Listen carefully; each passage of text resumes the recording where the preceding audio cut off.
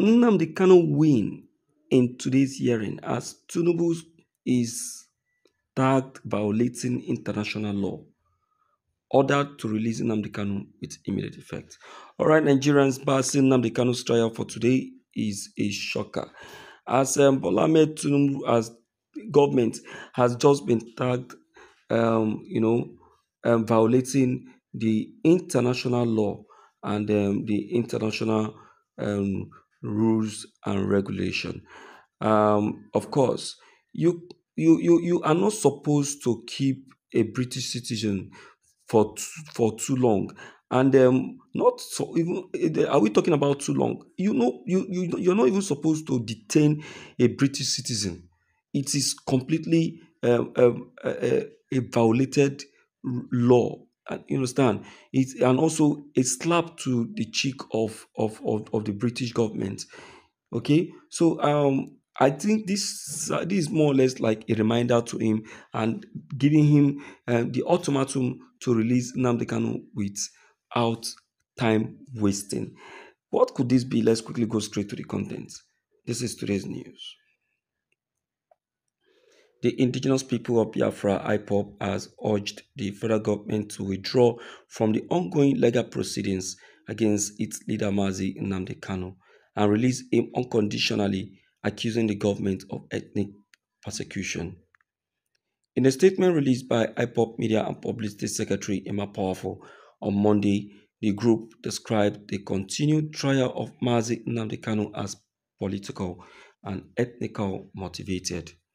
The IPOB also accused the administration of President Bola Tinubu of violating international law by continuing to prosecute Kanu, who was allegedly kidnapped and transferred from Kenya to Nigeria by the previous administration. The noble family and movement of the indigenous people of Biafra IPOB, led by the great leader Mazi Nnamdi Okukanu, hereby drew the attention of the public towards the kangaroo persecution of Mazi Nnamdi Kanu by the Nigerian government. We view President Bola Tinubu's led Nigerian government's continued kangaroo persecution of Mazi Nnamdi Kanu in another court sitting on 24th September 2024 as ethnic persecution. The continuous illegal court trial of Mazi Nnamdi Kanu is nothing but political and ethnic persecution by the incumbent government of Tinubu, despite the Court of Appeals judgment that discharged him, which is still subsisting.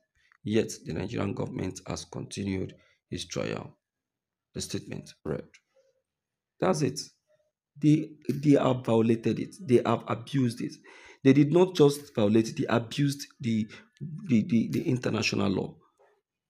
You understand? They have abused it. Can the same thing be done to Nigerians? Except the Nigerian person is committing a crime which is internationally you know internationally dismissed and not acceptable.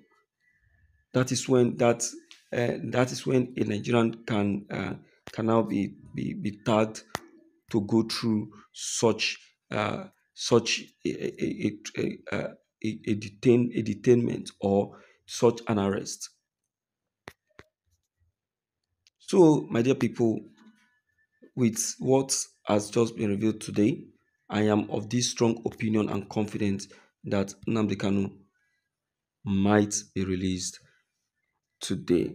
So I want to urge every Biafrans and also members to remain calm and confident because God is on the throne and has taken charge, full charge, I say.